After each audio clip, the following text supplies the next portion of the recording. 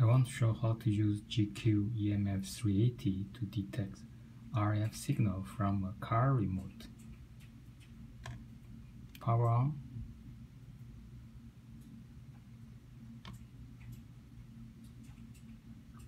Switch to RF mode, RF graph mode. Switch to the 240 band, which is regularly used on remote control. Zooming out to see the whole view of the RF 240 band. Now press any key to find approximate location of the frequency.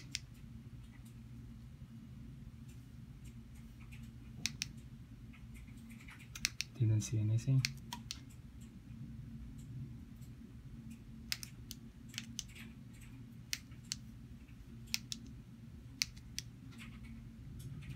Here we go.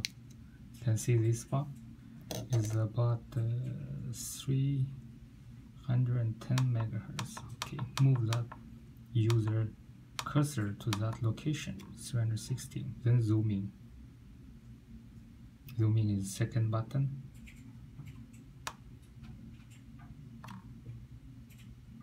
Hold.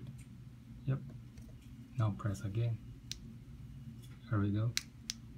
See the RF signal in dBm. The highest is about negative 49 dBm. You also can switch to the power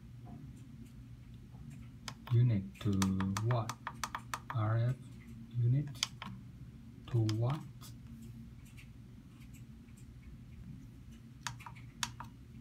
Now display power in watt.